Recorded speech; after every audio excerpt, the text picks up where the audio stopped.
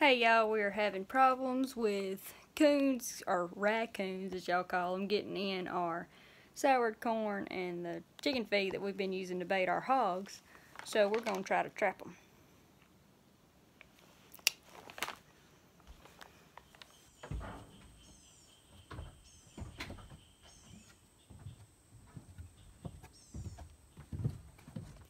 We're setting coon traps right here in the yard. We've got two set already out here where we've got some corn souring to catch some pigs with. It smells terrible. Trap, another one right there. Got to put two more out where we got some chicken feed souring. Yep. That one is called Coons 4. Got a little hair stuck in it. We got them on these metal fence posts because they won't drag them too far.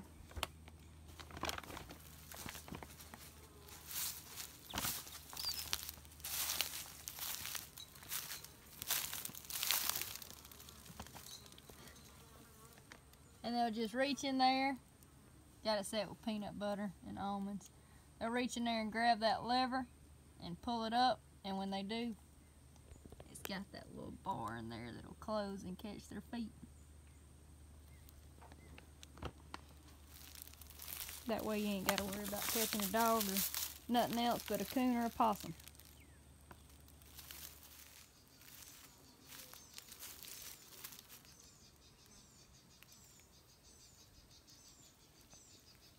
Right here by the gravity flow wagon we've had that Dad custom built. Had it since I was a little tiny thing. What we keep our corn in. And then we sour it for a while until it smells god awful. And the pigs love it. Got our trap set tied up to the T-post.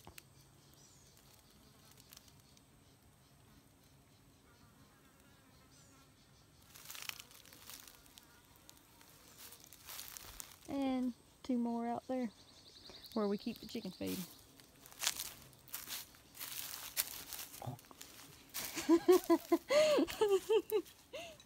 This is some chicken feed we've got that we've been baiting the pig traps with too.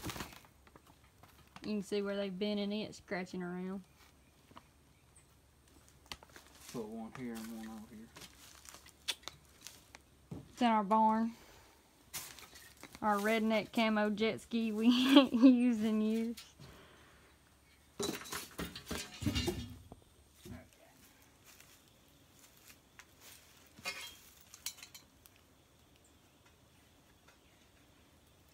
These things have been well used.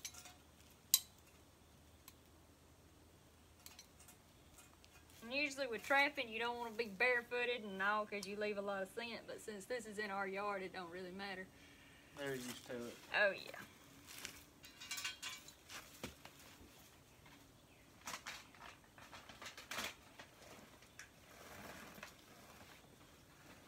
Throwing some almonds in there with it.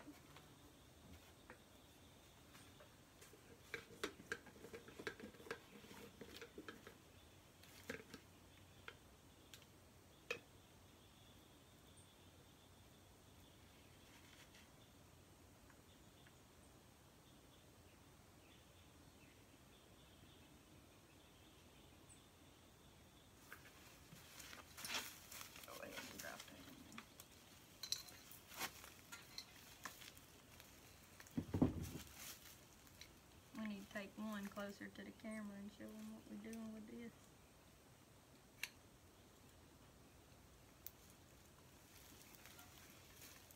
Well, to set it, you gotta squeeze that right there and take that lever and put it in that notch. Simple. And that little thing right there goes off and catches him.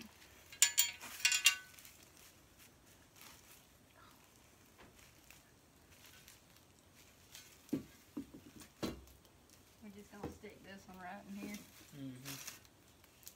God, that stuff stinks too.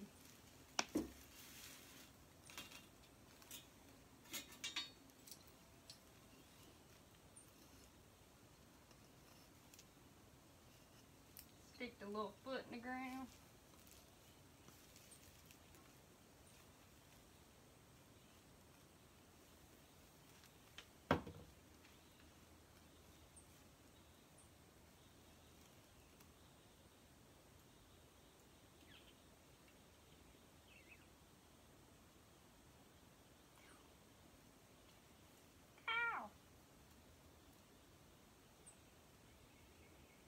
Put a little on the outside, give them a taste for it.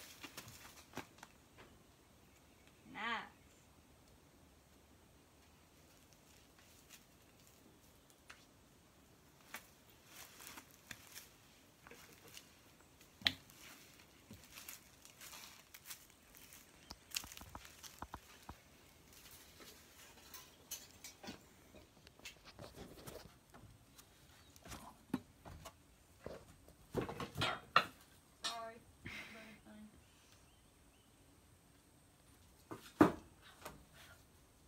I got dirt on the darn.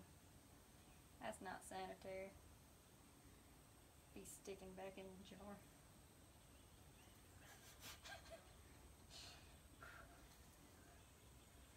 Stick this in there first now.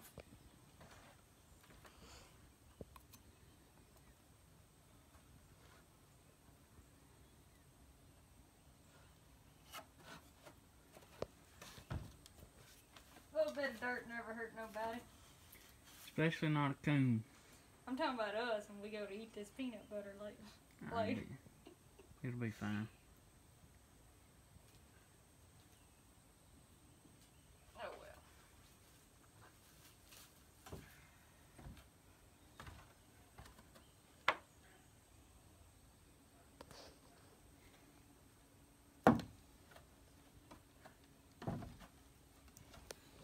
Now you hold it.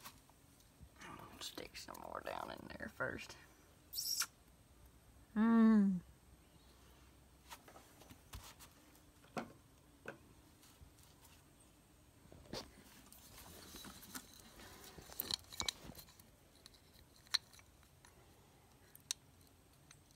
You can see all the peanut butter on my hands.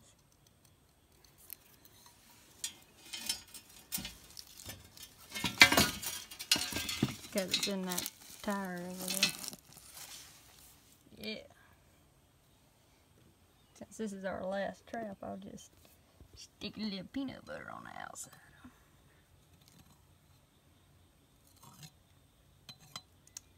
Mmm.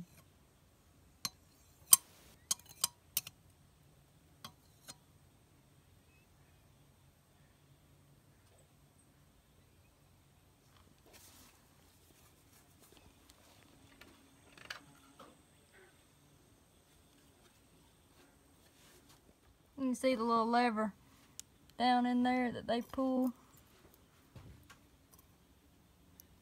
And this, just a little loop like that, and it pulls it up when it goes off. Yep. Dog proof.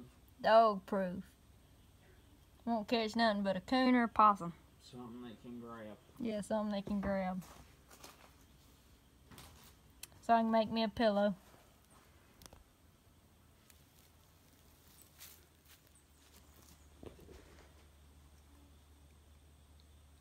Great value, cheap peanut butter.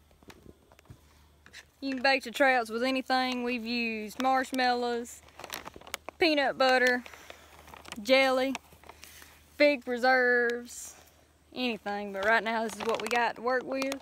Peanut butter, we fresh out of marshmallows, so that's what we used.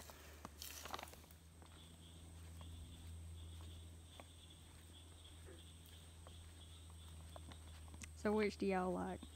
Dad's Toyota or my new Chevy? Old Paul Fig Pen Chevrolet.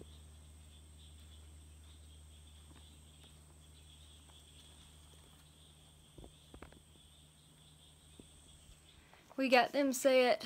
Dad'll check them in the morning, and if we caught some, I will probably skin them out to make either a blanket or some pillows, if we catch some. Hopefully we do. Appreciate y'all.